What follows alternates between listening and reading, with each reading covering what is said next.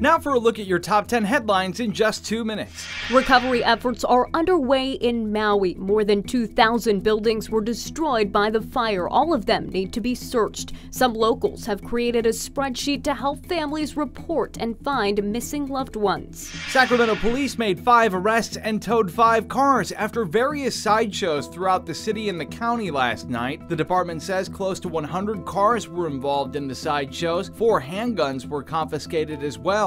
Fairfield Fire Department says the driver had serious injuries after a crash near Red Top Road. The department did not say if anyone else was in the car. The driver was taken to the hospital. A police department in Michigan is apologizing tonight after they detained a 12-year-old boy who was taking out the trash. The department says his clothes matched the description of a suspect in a string of car thefts. Family's lawyer says the boy is distraught and will still not go outside. 2 pilots were forced to eject from a plane at a Michigan air show over the weekend. Both pilots landed in a nearby lake and the plane crashed near an apartment building. No word on any injury. 2 people are dead after a plane crashed into a lake in North Carolina. Police say the plane hit power lines, causing it to crash and knocking out power to nearly 20,000 people. 5 people are dead after a home exploded near Pittsburgh, Pennsylvania. One of the people who died in the home was a child. 2 other homes caught fire after the explosion. About a dozen more had minor damage.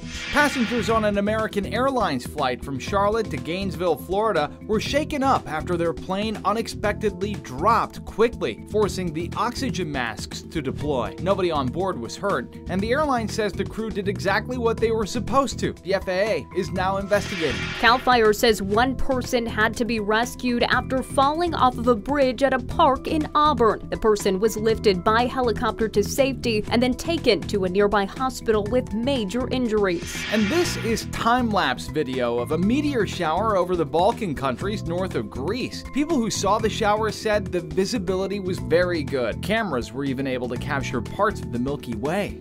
And that's a look at your top 10 headlines in just 2 minutes.